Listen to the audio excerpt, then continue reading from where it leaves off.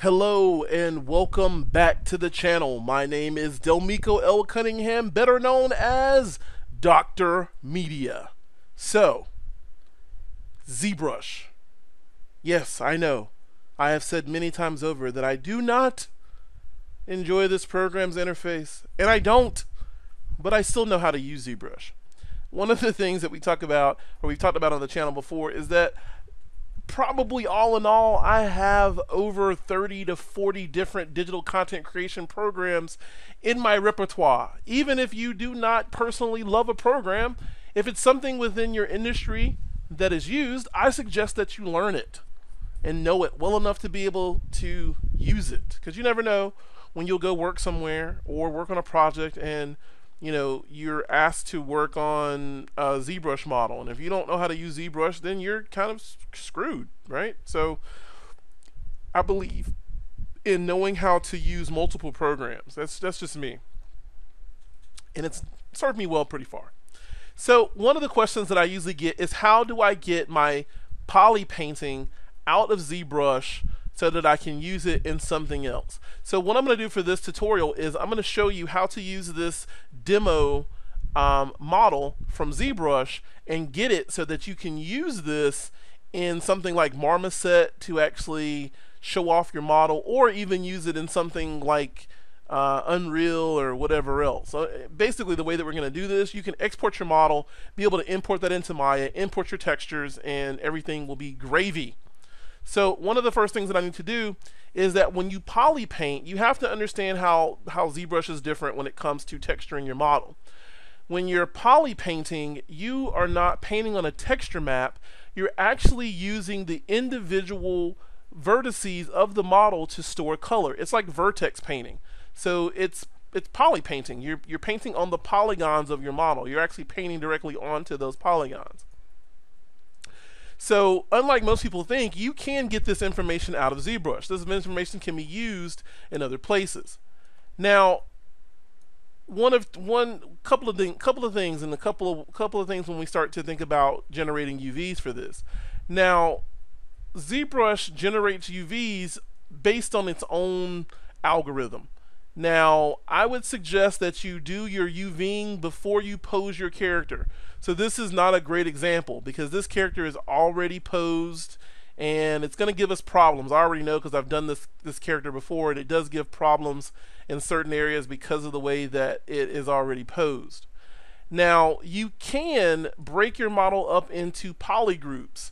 And by breaking your model up into individual polygroups, you're basically breaking it up into individual UV shells. So if you want UVs to look a certain way, you can break them up into individual polygroups and then do that inside of ZBrush and actually get your UVs based off of the polygroups. Now, I'm not going to do that method today. I'm going to do this quick, dirty, and mean. So let's start. So the first thing I want to do is go to my subtool panel.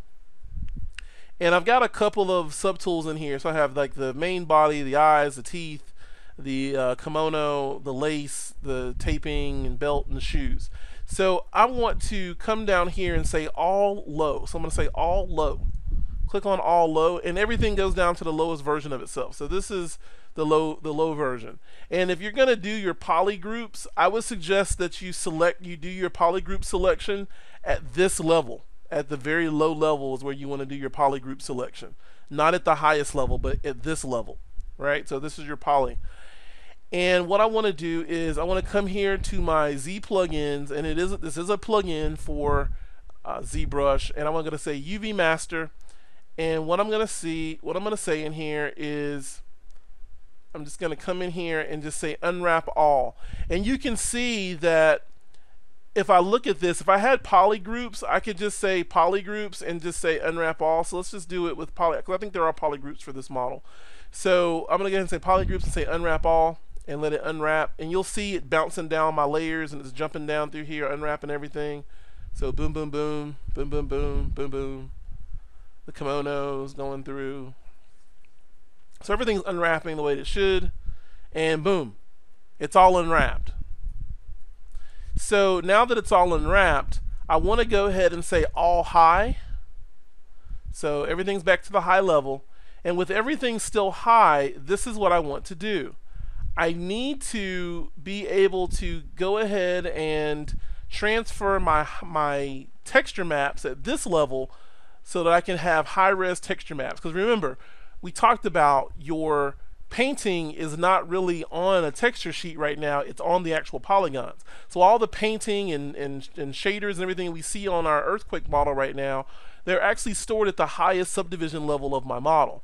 So I need to get all of that stuff. I need to get that stuff off of it. So I can come here and I will say that I want to export the texture map. So I can go here and say texture, and I'm going to say create, and I'm going to say new from Polypaint. So new from Polypaint. There it is. And then you also want to say clone texture, and that will clone your texture to your texture panel. So you can see it there, it sits right now. There it is. There's him laid flat. So I've got that one piece. So we need to do it for all the other subtools. So I'm going to go do it for the eyes. So one by one, you have to do this. Go texture map, new from Polypaint, clone texture. And let's do the next subtool. So teeth and texture map. From Polypaint, clone texture. That's the thing that kind of sucks. You got to do this for all your pieces. Every last piece has to be laid down into a texture map. And say new from Polypaint. And that looks okay. And then clone texture. Next subtool, lace. Texture map, new from texture, or new from Polypaint, and then clone texture. And same thing, keep going. So you've got to do all your individual pieces. This gets kind of tiring, but it's just the way that it's done. That's why I don't love getting my painting off of stuff inside of Zbrush. So texture map, new from Polypaint, clone texture, subtool here, new from Polypaint, and new from Polypaint, and clone texture. So you have to do that for every one of your textures, one by one by one by one. So to get these out, all you would have to do is select that texture and then export it. Select that texture, export it. Select this texture, export it. This one, export it. This one, export it. This one, export it. So you need to do that for all your pieces. The other thing that you need to do is that you also need to do your normal maps. So normal maps, I can come in here, but when you do your normal maps, if I click on create normal right now, it's going to tell me that I have to be at a lower level subdivision to be able to generate my normal maps. So I'm going to go back to my subtool panel and just say all low, and go down here to normal map, and we're going to do the same thing. Create normals, create some, clone normal map. So you're going to do the same thing. You're going to clone your normal maps and everything else. So subtool, click on my belt, same thing, normal maps, create normal, clone texture. So you're going to do this for everything. So as I go through this, all my subtools are, you know, just doing the same process over and over again. So create, make sure you clone it. You have to make sure you clone those textures to the texture panel, or they won't be saved. You'll just have that little texture sitting there and it's not really saved anywhere. Normal map. So create normal map, clone normal map. I really wish there were like an auto way, on a truly fully automated way to get all these guys out. So normal map, create normal, clone normal. And I'm going to show you how you can actually export all this at one time and not have to deal with exporting them all separately, because some people end up doing that too. They're like, I need to export all these, I'm going to export them all separately, and I'm like, oh Jesus, don't do that. Don't do that. That's horrible. It's horrible, guys. Horrible. It's horrible. Don't do that. So normal map, create normal, clone, and then one more. This is for his body, and let's say we want to normal map, create normal map, give it time, Clone on my map. Yay! So the way I export these, I want to actually export these with a Z plugin, which is the FBX exporter importer. So I'm going to click on the exporter importer, and I have found the best way to export these is for your FBX exporter importer. You're going to say all, so you're going to export everything, so all the subtools, and then make sure it's FBX 2014, and then make sure it's an ASIC file and not a binary file, but make sure it's an ASIC file. And you can export blend layers if you need to, and you can even export the maps and embed them. And then you can also choose a map type. So right now I'll just do mine as Targas, and then I'm just gonna have smooth normals, so leave it on smooth normals and 16-bit TIFFs, and I'm just gonna say export.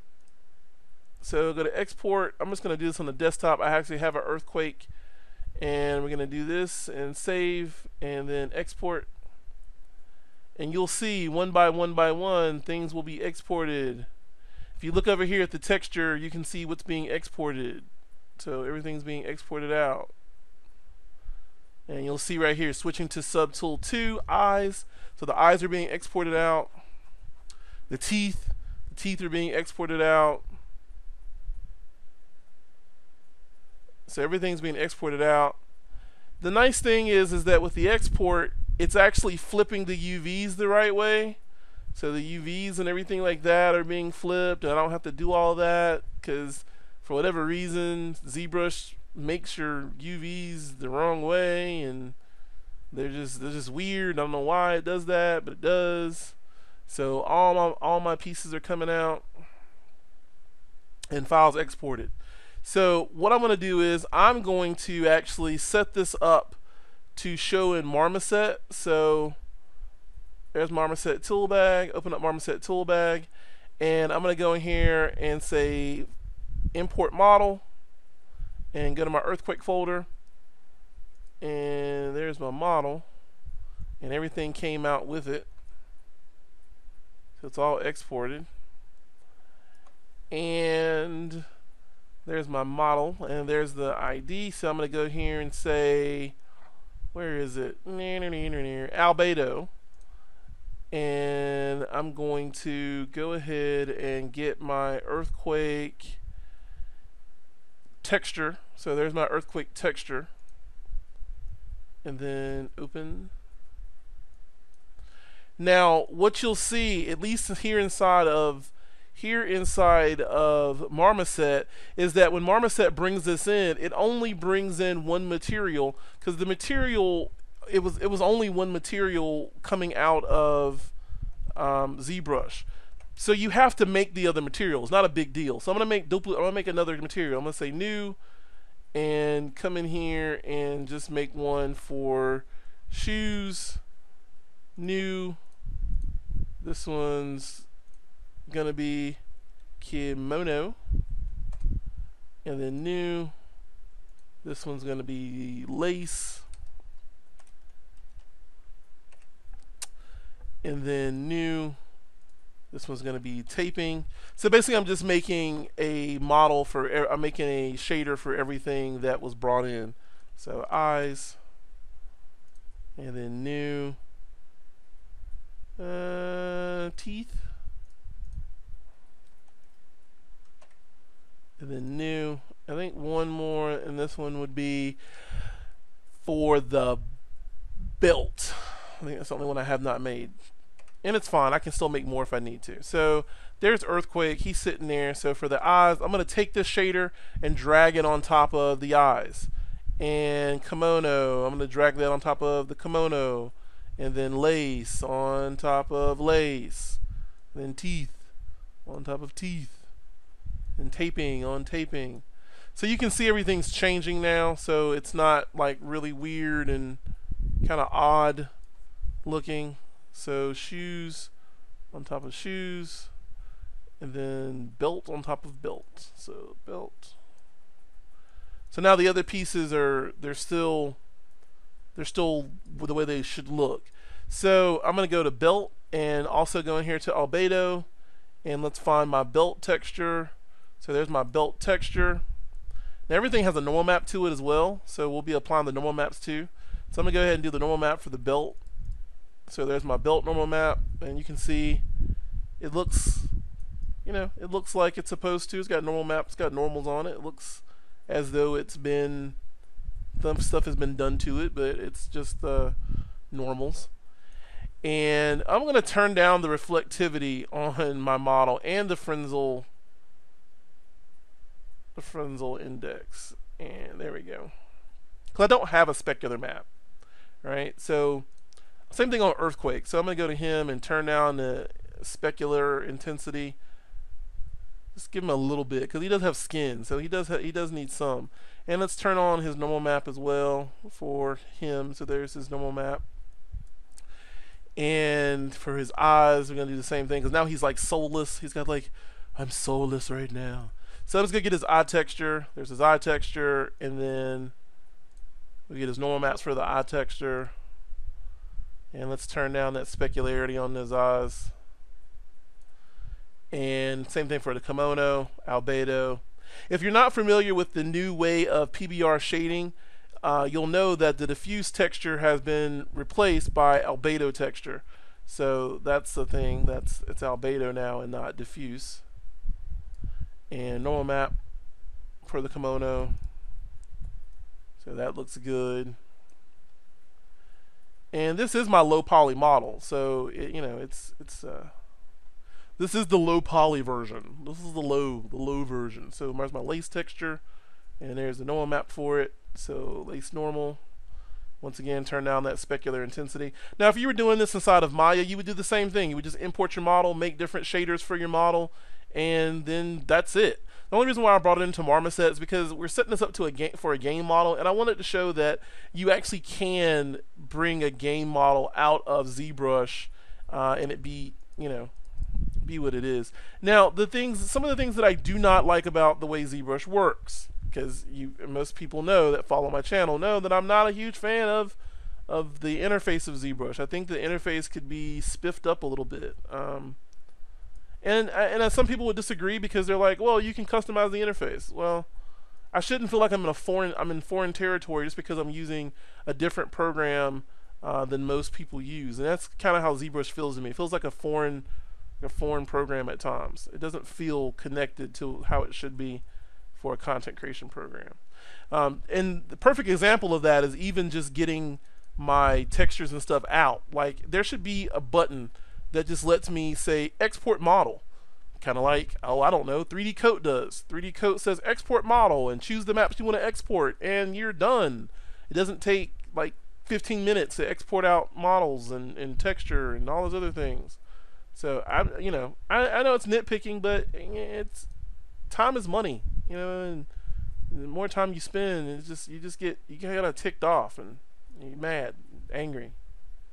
Looks like the unwrapping inside of here, unwrapping inside of ZBrush did okay. I don't really love what happened here on his pants legs, but I think that's more so the fact that he actually was already posed when he was exported out. So I'm going to also turn on subdivision. So right here for subdivision, I'm going to say PN triangles and turn that on and try to tensillate him some. He doesn't have really enough. Let's just turn that, say none. So the one thing that I like about Marmoset is that Marmoset lets you quickly choose different lighting setups. So if I go here to sky, I can go to presets and I can choose somewhere else to put him. And you'll see he works kind of well. So I'm going to turn down this intensity on the specular just a little bit more because he's kind of shiny. He's really shiny. So let's put him in a cathedral. Yeah, maybe. A field, you know. Castle. That was good. I like that. And I can bring some extra lights in here. So I'm just clicking on the actual image. And when you do that, that brings up these children lights, and the child lights can be controlled. So you have brightness for the child lights and things of that nature. And I'm going to go to my camera, And in here, I'm going to activate the field of view. Well, not field of view, but my my actual focus, my depth of field. And let's say focus distance.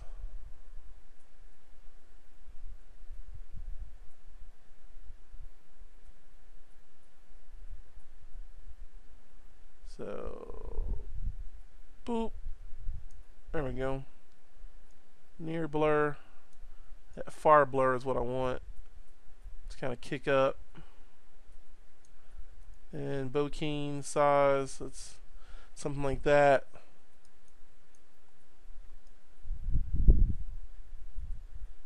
So yeah.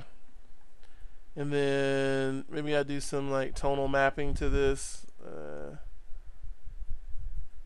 Let's put contrast.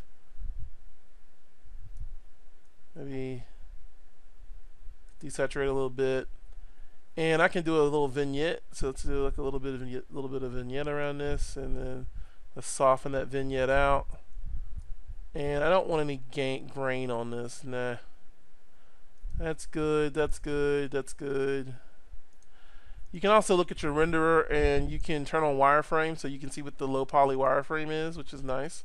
You can do ambient occlusion, so you can turn on ambient occlusion right here, and you can turn the strength of that up. So I'm gonna throw in some ambient occlusion and make it size a little bit tighter, and that's kind of it. And the only thing I want to do after that is just maybe set this to play and do a scene turntable, and there you go. So there is my Zbrush to Marmoset, or Zbrush to anything actually. So really what I've done is this model could be used inside of Maya, and it's already, so it's set up right now to be used inside of, you know, 3D packages, and that's just kind of it. It's not really hard to be able to get your stuff out, but you have to know inside of Zbrush, you realistically have to know that you need to export out your normal maps, export out your texture maps, but then also clone them to those panels. If you don't clone those maps, then everything you've done is for naught. So if you don't clone those maps into your texture panel, then they won't export when you go to export your model. And then if you're coming into Marmoset, of course you have to make individual materials in here, which is not a big deal. If you're going into Maya, you'll have to do the same thing. Well, actually, yeah, in Maya you have to do the exact same thing. You have to, you know, make your individual textures and apply them to the individual models. Because the thing about it, when you think about this model is not one piece, it's individual pieces, which is completely fine. You know, it can be all these individual pieces and still be fine. But you can see my poly count is actually pretty low, and nothing's horrible. It's all kind of nice. Oh, the other thing you can do inside of here with your camera, I think it's in here. You can. I thought you could before. Maybe they took it out. So they took it out. You used to be able to actually have, do high-res shadows. You used to be able to actually set a floor inside of here. And I don't really see the floor now. Nope, those are post effects, lens flares, limits. No, I guess they took out the floor function. Not a huge thing. I mean, you know, you still have that. So you also can add lights in here of your own. So I can go in here and add a light. Let's say I have a light like I want to do, like a light like right here. So I have a light that I'm going to add, and maybe this light's going to be, you know, blue to set off his eyes, right? His eyes, his beautiful blue eyes. So I can change the brightness of that, and even change the distance that it goes. So this is kind of the fall off of my light, and you can change the shape of it. Alright, so, And you can also make a spotlight, so you can come here and make this into a spot or directional or whatever you want. The cool thing is that you can put these gels on top of it. You can use an image for a gel and actually, just like you would on a actual real light, you can have like a gel color and make your light kind of flow through that. And yeah, so there we go. So if I go back in here to animation, I can say play, and you see I'm doing a scene turntable, so I'm turning the whole scene, because you can do that in a really weird way, and you can make the camera turn around and keep the model in place and the camera goes around. So I could do this like this and actually make the camera kind of turn, if you wanted to. Or you could even make the actual scene do a turn, which keeps your model kind of stationary, and then everything else moves, or something like that. Yay! I would not suggest doing 2 of these at once, because that's just insane. So I usually do my scene turntable, make sure everything is zeroed out, and just do it as a scene.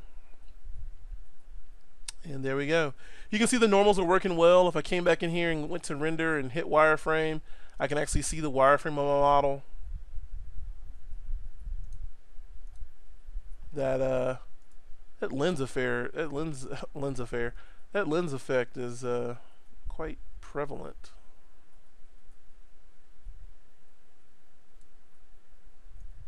Let's change that far blur.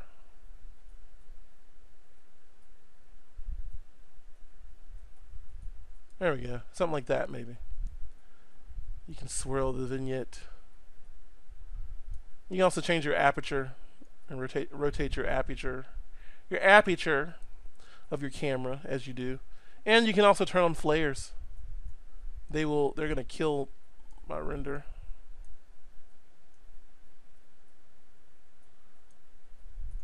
And you have other distortions in here you can do. So I can do like chromatic aberration. Everybody like this is like totally the J.J. Abrams setup. Chromatic aberration on everything.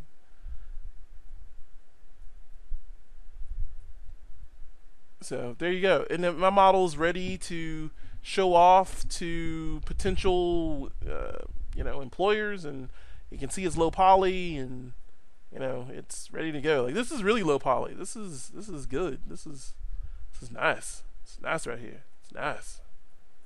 Now, in another video, I'll show you how to actually properly retopologize a model. This would be good for probably a mobile style game, honestly, because I've got really high res textures, and a really low poly model. This, I would think, would be more so for mobile, honestly, because you can get a higher res model as far as topology goes than this earthquake model right now. So you can normally I would want to retopologize this and get a nice looking model from the retopo. But anyway, hope this video has been useful for you, and now you know how to get your models and your textures, your Polypaints, out of Maya and be able to use them for other programs. And if I look in here and actually go see my folder, if I go look at my earthquake folder, you can see there's my model. So it exported out my model, and it still kept it broken up into pieces. So the model is one model. It looks like it's 2 meg. So my model all is in there, and then all of these texture maps came out separately, which is kind of awesome, which is what I needed. So I could actually take this model into other things like, I don't know, something like Substance Painter, Substance Designer, and make additional shaders or make additional textures for it, and then bring it back in here. Cool thing about Marmoset, before we go, is that you actually, and you can see from my presets, that it will actually use Quixel. So Quixel works well with this, and then also Unreal works well with this, but the Substance Designer shaders also work well inside of here. So you can do that. You can actually, so you can see, you can import, and I could actually import a substance. So I can import a substance archive directly in here, which is kind of neat that you can bring substances directly into Marmoset. And Marmoset is a PBR real-time shader, so it's already set up for real-time shading inside of the viewport. So that's kind of cool too. So once again, until next time, I am Delmico L. Cunningham, better known as Dr. Media.